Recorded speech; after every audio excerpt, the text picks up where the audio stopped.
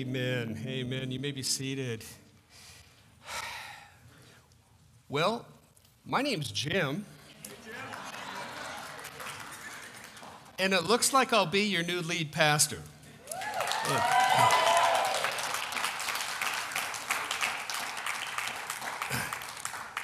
We'll soak that up. The Lord is good. It's been a long haul. It's not as long a haul as it could have been to find the lead pastor. But I'm just really looking forward to what God's going to do with the body here at Crossroads in Grants Pass, because I believe that this group of believers can radically change this community by living for Jesus. And as we discover what that means, the more we get in contact with the world, the more we're going to have an influence to draw them to himself. And so, the last week in September, I'll be kind of casting a vision. I'll be helping us set sail to where I think we need to be going, where the elders believe we need to be going as a church. So be praying for that date specifically, that message, that we would hear the Lord's voice in preparation and be willing to move that way. Will you do that with me? All right, thank you. Please turn in your Bibles to 1 John chapter 3. We are in the third chapter of John, where we are going to continue going through this book. Just because I got named the new lead pastor doesn't mean we're going to stop doing what we've already been doing. And that's getting in the Word day after day, week after week, finding out what God has for us. Because, you know, none of this takes God by surprise. God knew we were going to be in this book, and God knew that we needed this book and the message that's here to build us up, to encourage us, to strengthen us, and to live like the lights that we're intended to be in this community and in this world. So we're here in 1 John chapter 3. Hopefully you have your Bibles there. If you don't have a Bible, there is one in the little shelf in the bottom of the seat in front of you, hopefully. There's 2 or 3 of them in each row. And I'd encourage you to open up to 1 John chapter 3. Before we get into the Word, this is what I'd like to do. We have a community that's in distress. With the Rum Creek fire that's going on, Bill Judy couldn't even be here today because his house is in jeopardy. They're having to wait to see what's going to happen with it. And there's many, many others in our community that are in that same predicament. We need to be praying for them, okay? We're going to do that, but we're also going to pray because this is a big week for many of our younger kids, okay? School's starting. And this is a major event in their life, not only in theirs, but the teachers and everybody that's associated with school. So we just need to be lifting them up. So let's go to the Lord in prayer. Father, we thank you that you are a God that we can go to in time of need, Lord, to gain strength, to gain wisdom, to gain insight in how we're to live. And we beseech you, Lord, right now, on behalf of those who are surrounded by this fire in Rum Creek, Lord, we know that this is intimidating. We've been enduring these things season after season here in Southern Oregon for years. And Lord, here it is on our doorstep again. And we would pray, Lord, for protection. For those who are fighting the fire, who are working with it, would you protect them, keep them safe? Lord, as we've already had some people killed and injured because of the danger in it, we would pray that you would protect these people. Lord, for the homes and property of the people that are in the fire's path, Lord, we would pray for protection from that you would just stop those flames from consuming valuable property and people's livelihoods and their homes in which they live. Lord, we also pray that you would protect the lives of these people who are in the way. Let them use wisdom in getting out in time. Let them be able to get out as is necessary. But also, Lord, we would pray that you would use this to draw people to yourself. That the community at large, specifically the Christian community, would come alongside these people and help and nurture and care for them. Father, we also look forward to this next week when school starts. And there are so many that are impacted by this, from the very young to the teachers and administrators. Father, I pray for the students that you would cause this year to be a year of learning, of encouragement, of seeing success in their learning. But Lord, we would pray that the things that have been so prevalent these last couple of years with the distance learning and the Chromebooks and all of that stuff, Lord, they just wouldn't have to do this year.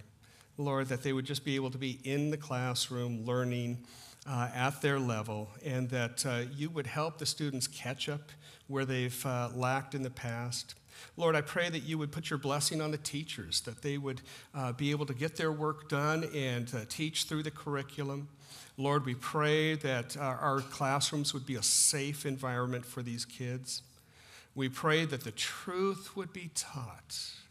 Lord, we pray that agendas would be laid aside and there would be some good reading and writing and arithmetic being done. Father, we pray for the administrators. Give them wisdom and insight as they deal with all kinds of issues. Those who are working in the lunchrooms, those janitors and custodians, the maintenance people, Lord, that you would just bless them. Give them wisdom. Give them protection. Let this be a year where they can just enjoy serving. And so, Lord, we give this to you and ask you to bless them. In Jesus' name, amen. So we're in 1 John chapter 3. We're going to just cover 3 verses today, but this really is a continuation of thought. Verse 1, see how great a love the Father has bestowed on us, that we would be called children of God, and such we are. For this reason, the world does not know us, because it did not know him. Beloved, now we are children of God, and it has not appeared as yet what we will be. We know that when he appears, we will be like him, because we will see him just as he is. And everyone who has this hope fixed on him purifies himself just as he is pure. This passage right now that we're going to study, I tell you what, it's got the gospel all through it. And for some of us, it's going to be like, oh, coming back home. And it is. It is coming back home. And we need to be coming back home to the foundations of the faith constantly and consistently. And in that, we will find hope, we will find encouragement, we will find challenge. When we have been distressed, when we have been bogged down by the world's issues, the frustrations, if we come back to this passage and we contemplate it and we think about it, we consider it, we're going to be encouraged. So once again, we're going to go to the Lord for his enlightenment. Let's pray. Father, we ask you to bring your Spirit to bear these words into our hearts, on our hearts, in our minds, that you would illuminate us to see the beauty of these words. In Jesus' name, amen. You know, there's no question, I don't think, with any of us that love is a key component to the human existence. I mean, we're swayed by this whole concept of love all throughout our culture. We're influenced, we're driven by love. It's a basic human need to be loved and to show love. Would you agree with me on that one? Yeah, that's pervasive. And if one just takes a look, just a cursory look at our culture, we can see that to be true. Especially if you look at pop music. Over the past 70 years, we see love as a major theme, and we see how the world responds to it, and our culture sees love and its impact on them. I did a Google search, and I typed in song titles that have the word love in it. Oh, there were lists. There was one list that had 1,700 titles. It was crazy. And so what I want to do is I just want you to listen to some of these titles and see if there's a clue as to how the world considers love. The world. Not we as Christians, but the world. Some of these you'll recognize, and some of them you won't. Depends on maybe age and your preference. And some of these I might even sing just a little bit. What is love? All you need is love.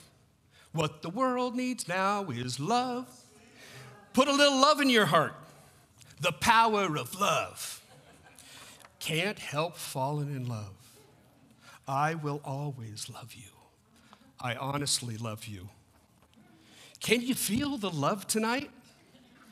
My endless love. Where did our love go? I can't make you love me.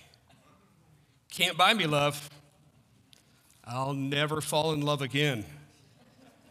A world without love. Love is a battlefield. Tainted love. Love hurts. Love stinks. What's love got to do with it? Bye-bye, love. So, mankind's greatest need is to receive and to give love. To receive the love from God is our greatest need. And if that's done outside of a relationship with God, we're likely to become disappointed, we're likely to become disillusioned, and we know that human love will fail. But when we're correctly related to the one who created us, we will know and experience love as it should be, and that love does not fail. So in today's text, what we're going to see is that mankind has been invited to become children of God. So our main point is that as we consider the many implications of what God's love has done in us and for us, our core motivations, passions, and behaviors will be radically altered. That's what we're going to look at today. So here we are, 1 John chapter 3, verse 1. We're going to look at three main points here. The first point, God's love should be continually contemplated. What does that mean? That means that we need to be thinking about it all the time. If we are, we're going to get things in the right perspective. Our challenge is that we don't think about God's love all the time. And I'm going to encourage you guys, take notes, because you're going to want to look at this through the week and contemplate these concepts that we need to contemplate, think about, consider, ponder God's love consistently. So, looking at the first verse here in chapter 3, see how great a love the Father has bestowed on us. See how great a love. Now, the King James Version says, behold, what manner of love. Behold. That's not a word we use very often. When was the last time you actually used that in regular conversation? We don't use that word, but it's a great word. It's like, wow, check this out. Think about this. Put this in front of your eyes and just consider it. Sit down with the idea, the thought of God's love. It's multifaceted, and we can never plumb the depths of it. 105 years ago, 1917, Frederick Lehman wrote a song called The Love of God, a hymn. And in the third verse, poetic, well put together, we read these words, could we with ink the oceans fill, and were skies of parchment made, were every stalk on earth a quill, and every man a scribe by trade, to write the love of God above would drain the oceans dry. Nor could the scroll contain the whole, though stretched from sky to sky. Oh, the love of God! How rich, how pure, how measureless and strong. It shall forevermore endure the saints' and angels' songs. How deep. If you're going to quote a modern song, the Bee Gees, how deep is your love? But we're talking about God's love. And there ain't no way to get to the depth of it, to understand it. It is something that God has put there so that we would wonder at it for all eternity.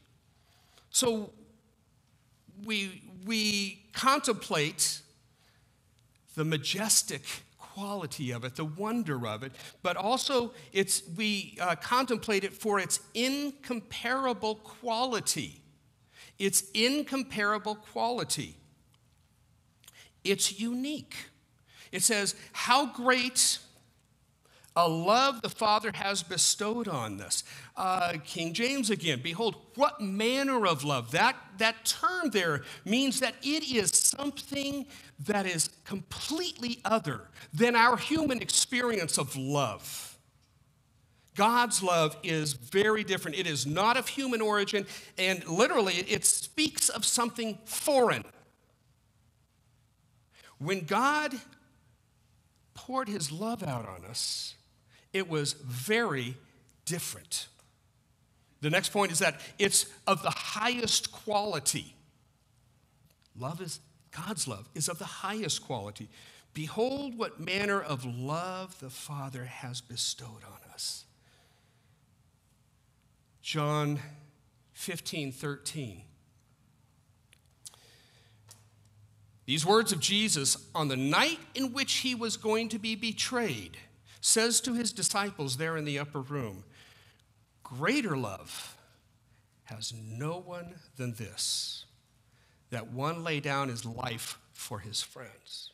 Here's the pinnacle of love, he's saying, that we lay down our lives. And Jesus himself laid down his life for his friends, the disciples he was talking to.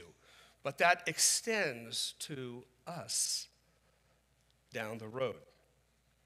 It's of the highest quality. There's no greater love, but there's also that love that he's pointing to here that is to the point of death. And we just studied this in Philippians chapter 2, verse 8.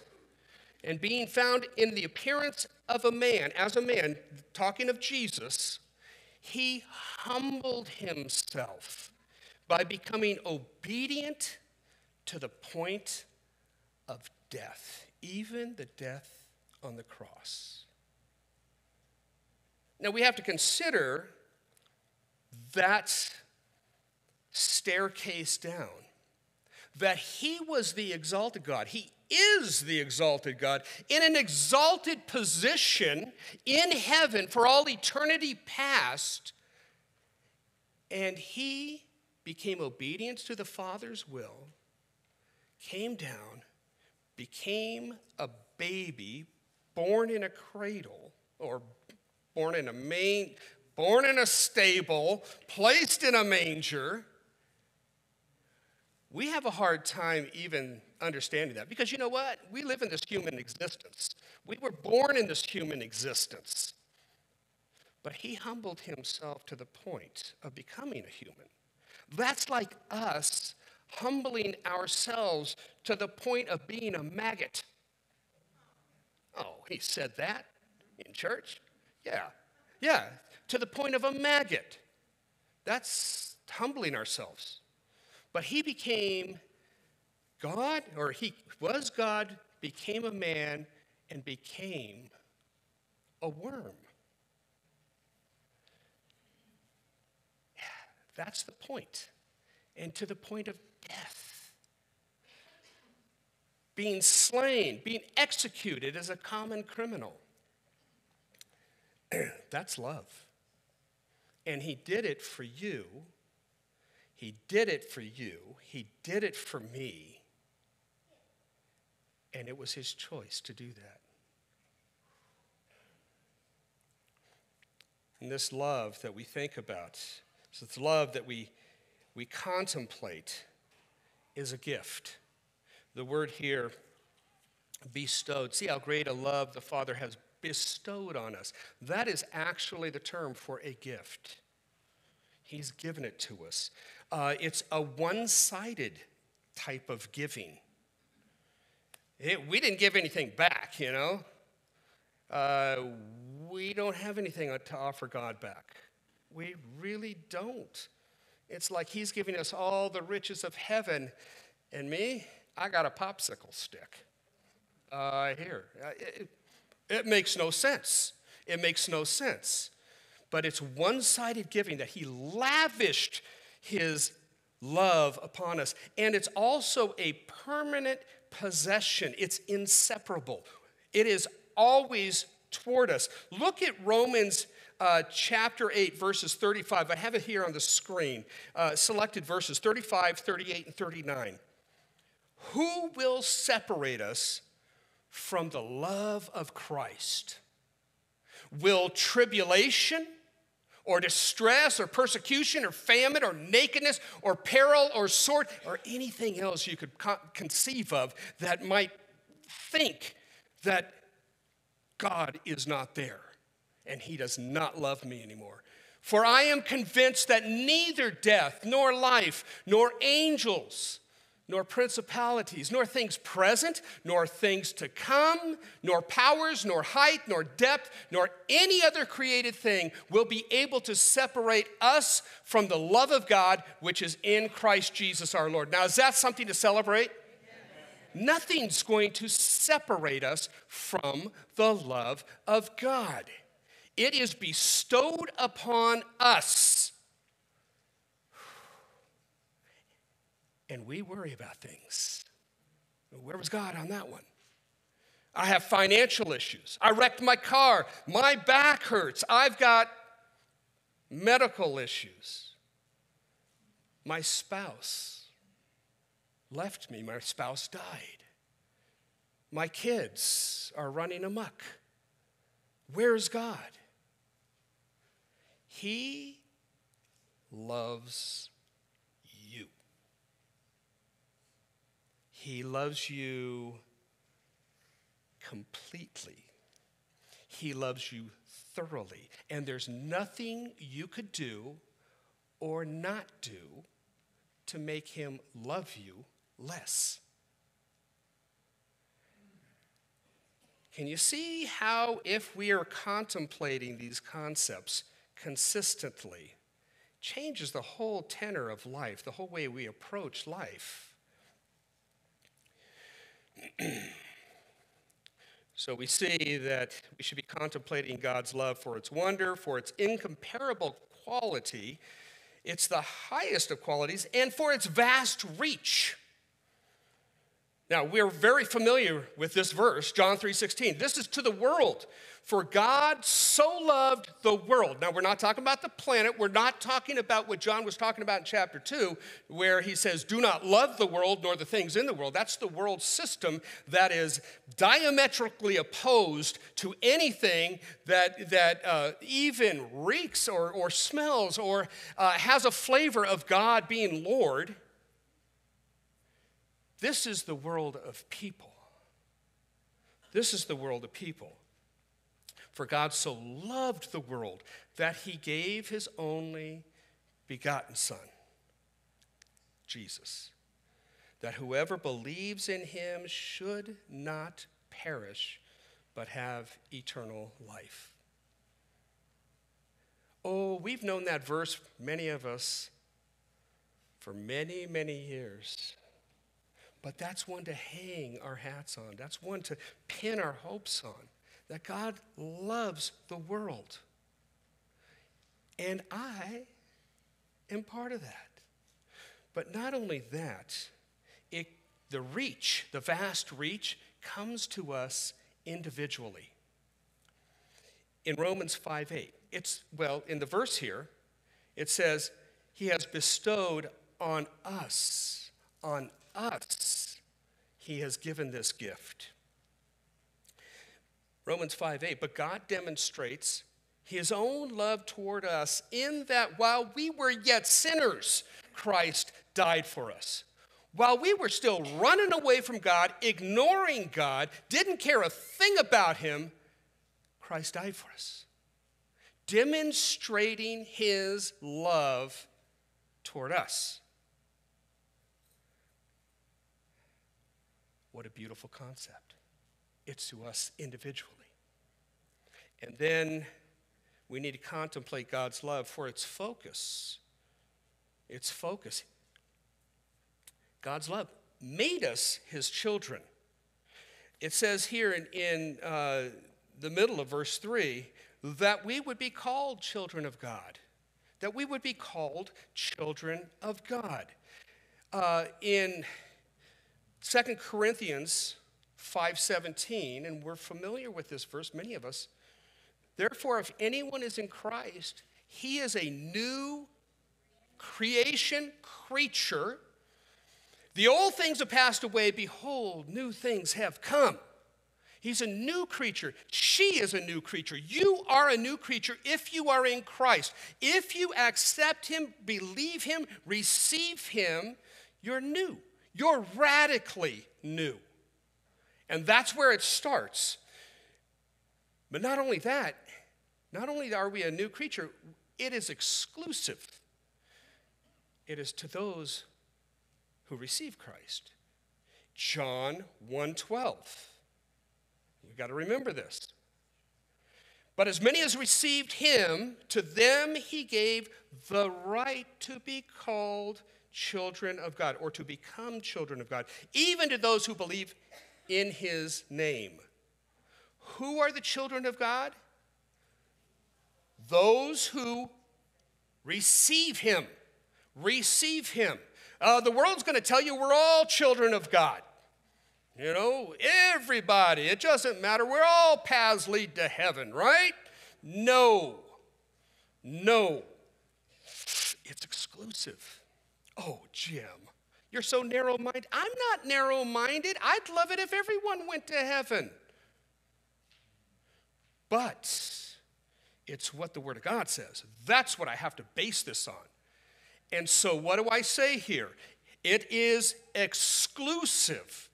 Jesus said, I am the way, the truth, and the life. No man comes to the Father but by me. And because he said that, I have to hang my hat on that one. I have to base my belief on that, because that's what Jesus said. It is exclusive. But you know the beautiful thing? People say, oh, that's so narrow. Yeah, no, he provided a way out. We were all headed to hell. But he provided that escape. And that's the beautiful thing. That's God's love. He wasn't just going to let us just go straight to hell and spend eternity away from him. What a beautiful thing. God's love. And we're adopted. This love brings an adoption. Ephesians 1, chapter 1, verse 5. He, Jesus, predestined us to adoption as sons through Jesus, or God predestined us to adoption as sons through Jesus Christ to himself, according to the kind intention of his will. So we're adopted. It's his choice. Nobody made God do this. He wanted to. What a beautiful thing. But we see here at the end of verse 1, for this reason, the world does not know us, because it did not know him. Jesus came to his own, but his own received him not, John 1 says. And so because we're his children, they don't recognize us. They don't understand. They have no concept. And we have to understand this concept. that when we share the gospel, there are people that just plain don't get it. They don't understand it. And it is a work of God's Spirit to unveil their eyes.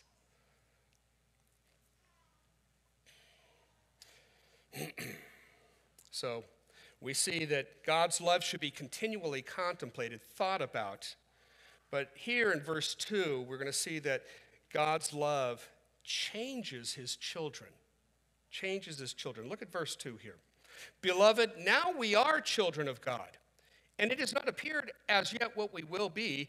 We know that when he appears, we will be like him because we will see him just as he is. We are God's children. Not only are we God's children, we are fully God's children. It says right here, beloved, now we are children of God. It's not like in the future we're going to be God's children. It is right here, right now, as we have received him, we are God's children. And this is just like a baby. Spiritually, right now in this form, we're just kind of like a baby, a young toddler, maybe under 10. You sit there and say, I've been a Christian for 50 years. Yeah, well, bear with me. So we are not what we're going to be. We're not what we were. But we're in this growth process of life. And we got to understand, we ain't there yet. We're not all we're going to be. And as a baby grows, so we're growing spiritually. And if you want to put it this way, when we come to know the Lord, he gives us that new birth. We gain God's spiritual DNA within us, his spiritual DNA. Now, DNA, deoxyribonucleic acid. I had to practice that word. I'm not going to say it again. DNA, that'll work. It's a polymer that within cells that carries the genetic instructions for the development, functioning, growth, and reproduction of all known organisms. Okay, again, the development, functioning, growth, reproduction. Those are the genetic instructions that are in DNA. And they're in most of our cells. God's spiritual DNA is within us when we become his children. Now, that needs to grow. When you were born, were you walking? No. You had to develop. You had to grow so you could actually carry yourself. And then you could take steps, and they were a little wobbly, but you could take the steps, and then soon you're running. And yes, you may fall down, skin your nose, but you get back up again, and you grow, and then you learn to ride a bike, and then you could do all kinds of sports, and then you eventually wind up in a walker. See, some illustrations break down.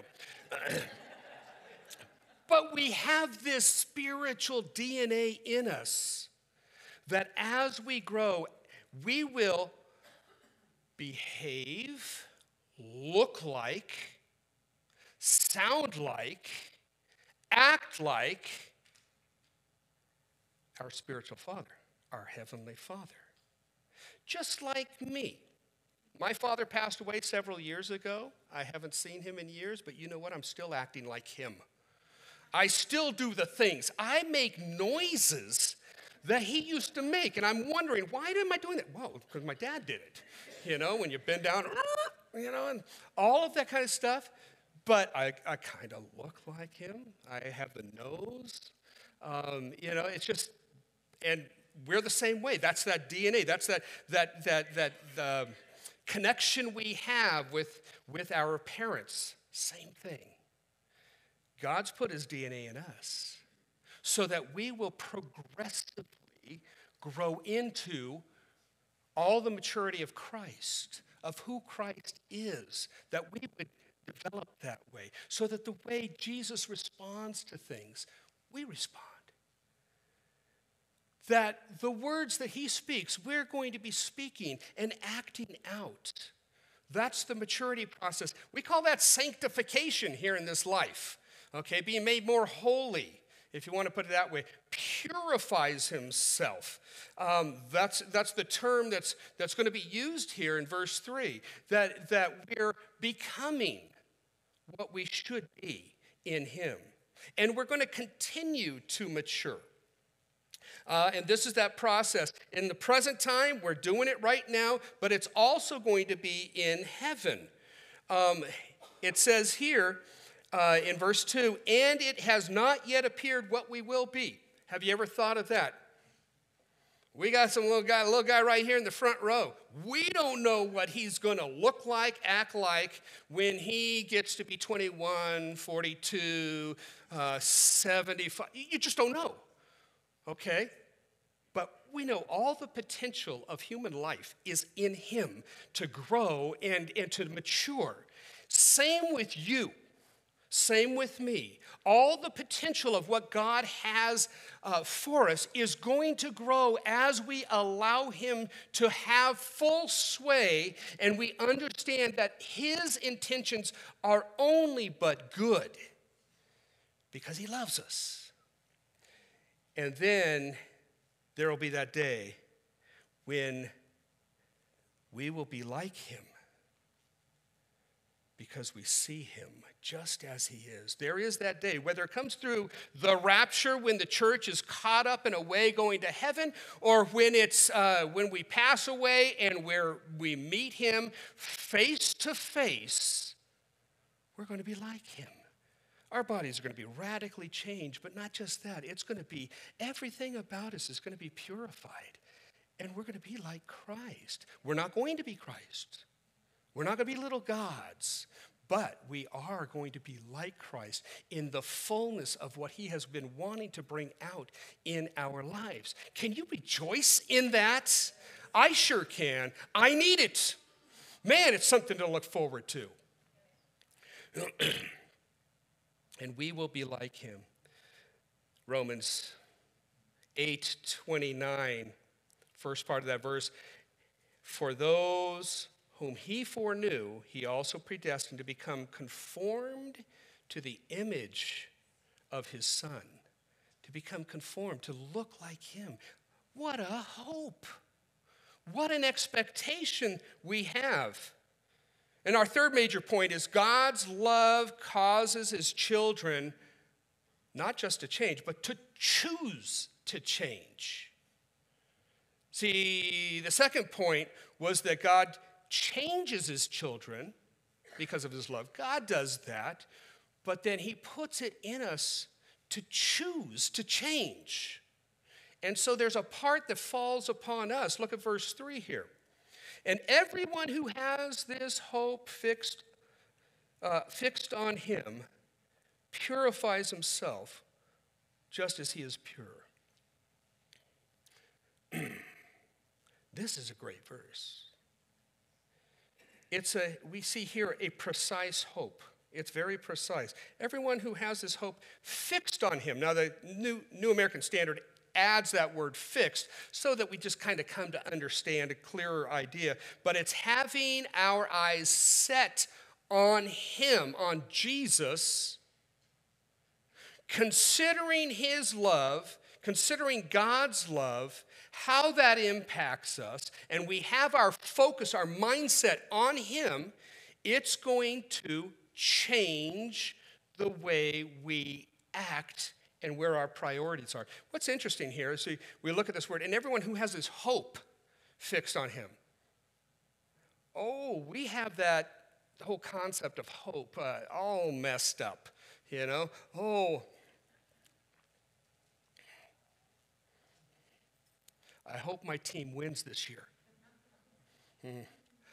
I hope the store's not closed and they have that shirt in there that I wanted to get.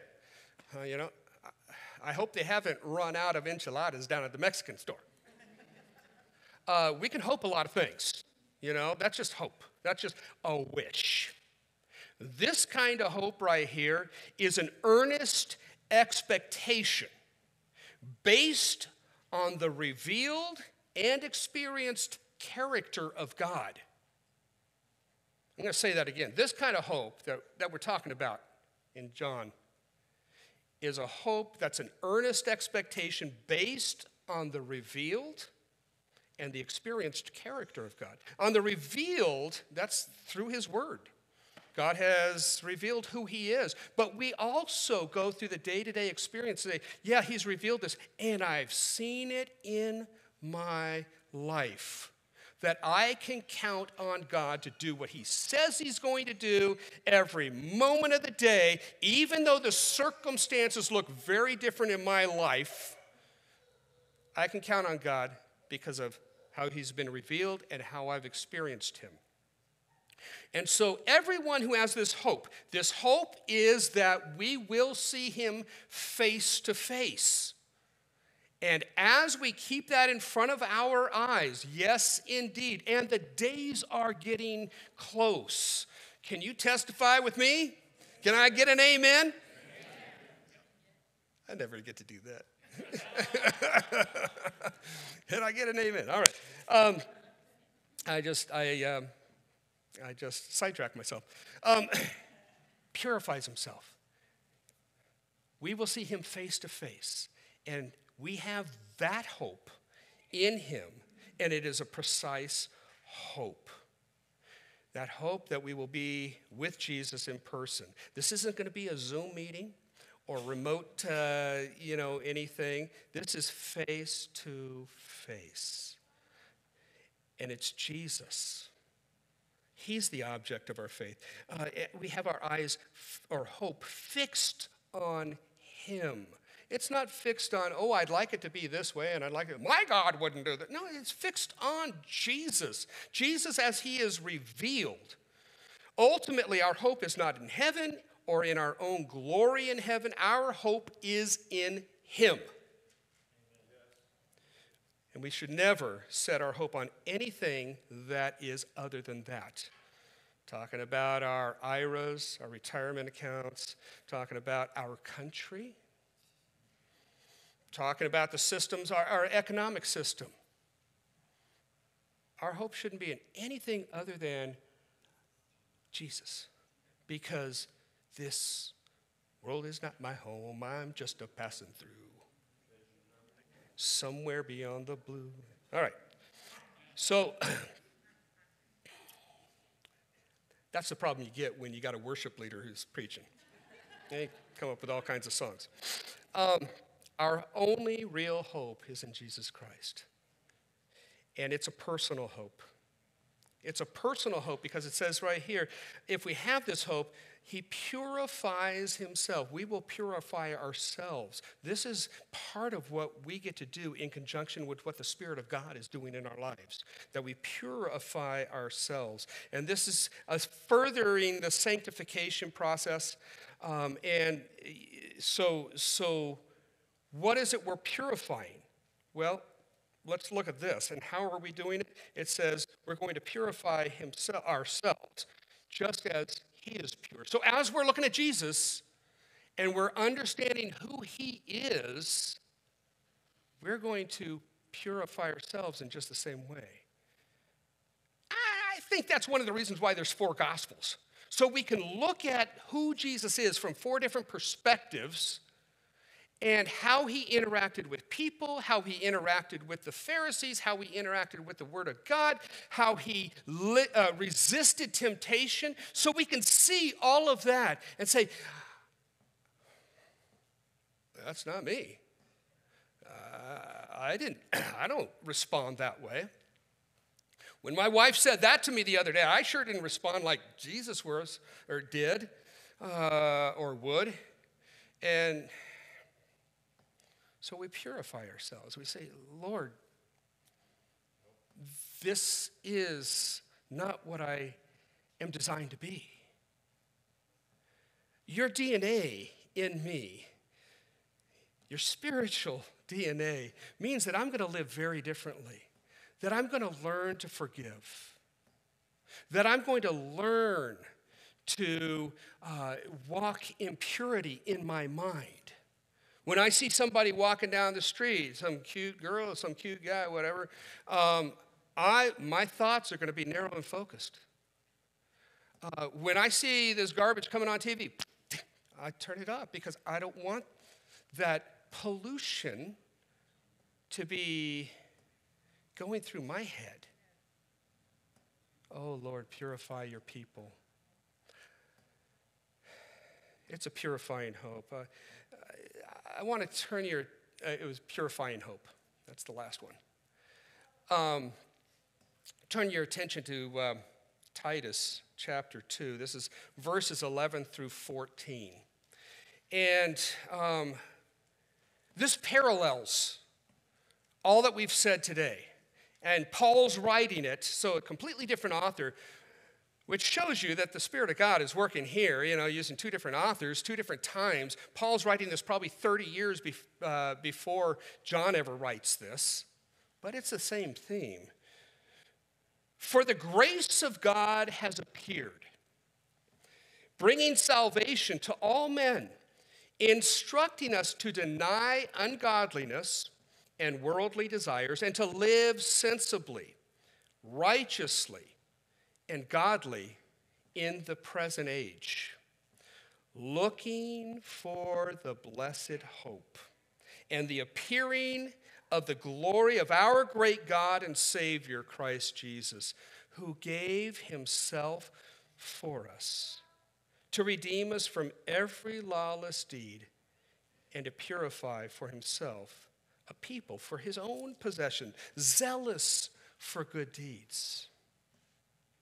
I believe that's what God wants to do with us here at Calvary Crossroads. He wants us to be filled with wonder and awe of his love for us. He wants to change us, conforming us into his image, and also to bring us to where we're purifying ourselves. We're realizing the pollution that might be in our life, the way we're thinking, and lay it before him and have him eradicate that. Changing the way we're thinking. Romans 12:2, do not be conformed to this world. Alternate translation, don't let the world squeeze you into its mold, into its way of thinking. When we start doing that, you know what's going to happen? We are going to be effective tools in the hands of our great God. We have, for a long time, been concerned with with the idea of we have an older congregation, we need more life in here, new people, things like that. You know what it really comes down to? We don't need any more programs. We don't need any more strategies in how to reach the unchurched. We need a room full of people who are passionate about Jesus Christ. Because when we're passionate, when we have filled our gaze and our vision with the love of God and who he is and what he's done with that, it radically changes us. And then we can't help but to go out in the community, go to the grocery store, buy our stuff, and we're reeking of the fragrance of Christ. And so, you know how it is when you go by somebody who's just put on this cologne, it's just, whoa. That's what we need to be in reference to Christ.